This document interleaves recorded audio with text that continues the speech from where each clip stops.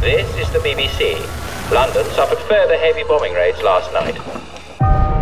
Welcome to the Ministry of Information Film Division. Mr. Buckley seems to think you're what we need.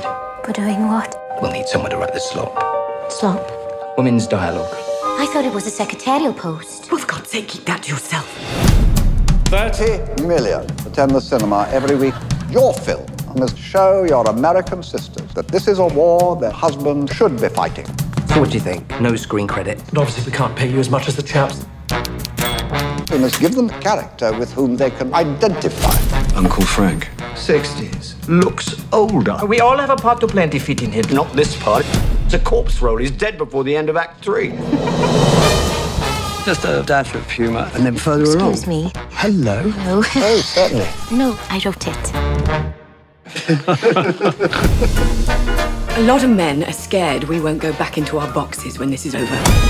The work's good. Very good. Between us, we'll have them weeping in the aisles.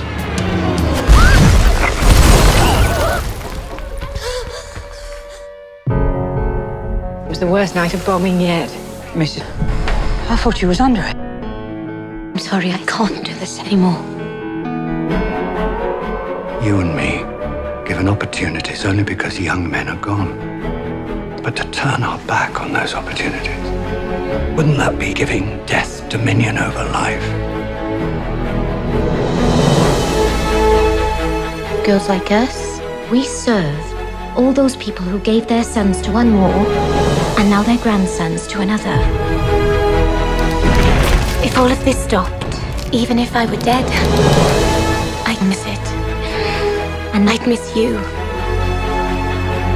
Have you seen it, our film? I'm awfully good.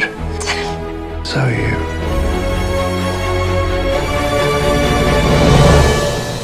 Mrs. Cole? Where is she? Could someone please get Mr. Hilliard out of Dunkirk?